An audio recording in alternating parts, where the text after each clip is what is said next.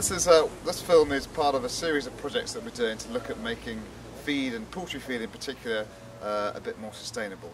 And the key issue here is substituting soya for homegrown crops. In this particular film, we are looking at the potential to dehull homegrown peas and beans. And that's a process by which we can improve the quality of the protein and therefore reduce our reliance on soya.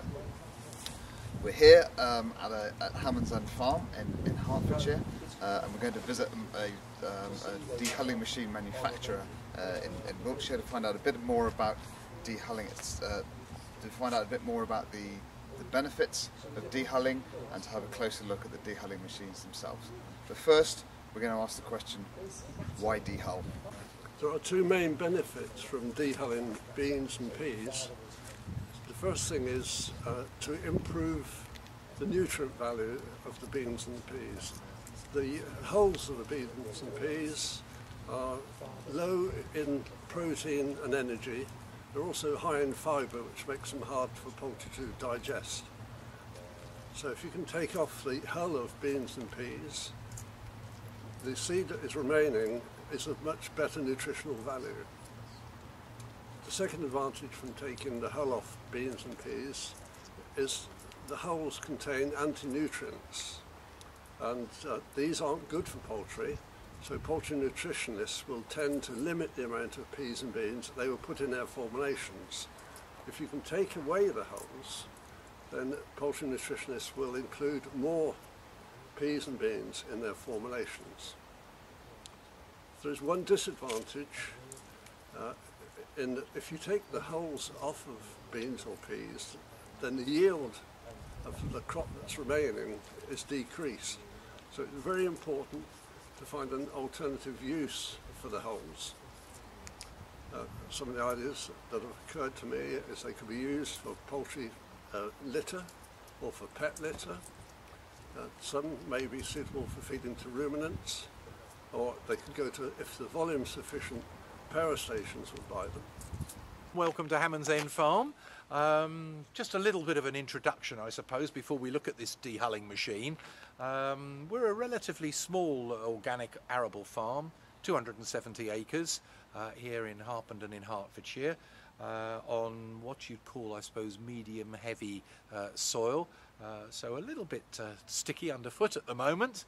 I think the best thing I can do is to say, well, follow me along here and we'll go and have a look at that dehuller. I can explain a little bit of how the whole system is integrated. We have an elevator here that takes the grain from a pit outside, and then it drops the grain straight into the hopper here of the dehuller, which is basically a series of tubes rotating at high speed that throw the grain against the edge of this. I bought the dehuller about 18 months ago now purely for the purpose of dehusking and dehulling spelt wheat, which is quite a major product for us. Today, of course, we've been going to try some beans and some peas. We'll see how we get on with those.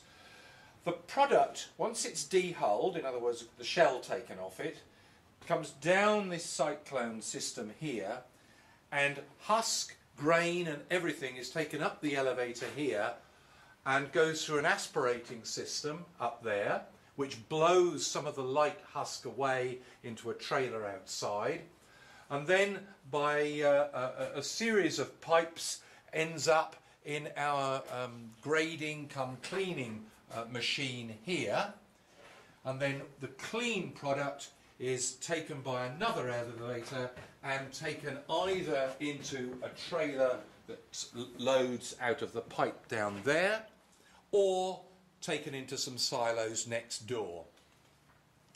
We have an inspection.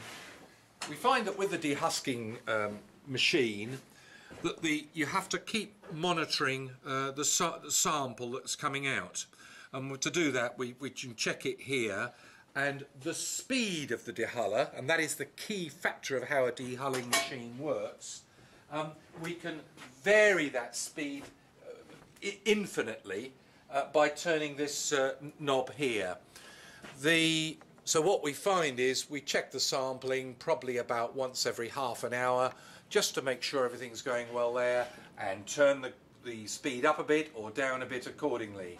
The problem with spelt is if you have too high a speed, it can not only take the husk off, but it can also damage the grain. You can end up with split grains, so that when I'm selling that grain to a miller, he might start to frown a little bit at that and knock the price down, and we don't want that.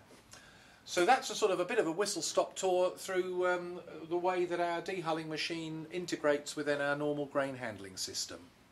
With dehulling we've used rape, linseed, sunflowers, peas, beans, oats and barley. The throughput of the machine is around 2 tonnes an hour.